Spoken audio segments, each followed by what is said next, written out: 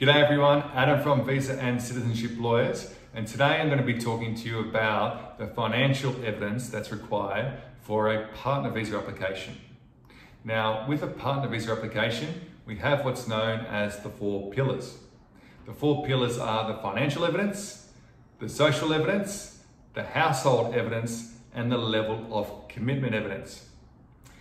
With regards to the financial evidence, there's no set criteria of what you must produce.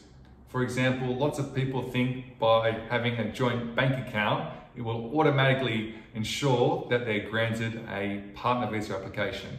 Now, that may not be the case at all. A joint bank account on paper is very different to having a joint bank account which is actually utilized for the purposes of the relationship.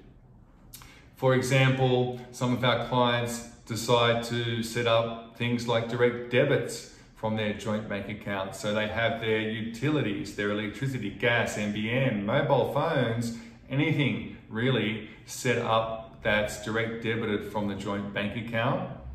Another example would be general everyday expenses.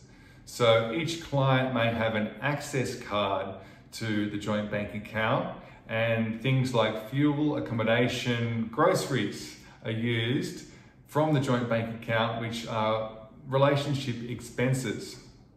Now, another bit of evidence that can be used for the financial aspects of a relationship are things like assets and liabilities. So if there's property involved, if there's, say for example, you own an apartment, evidence that both names are on the certificate of title, the asset, or both names are on the liability, the mortgage.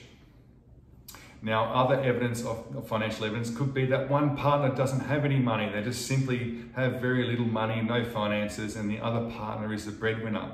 But as long as there could be evidence showing that the finances are shared in the relationship, that both parties have access to it, which could help prove the relationship.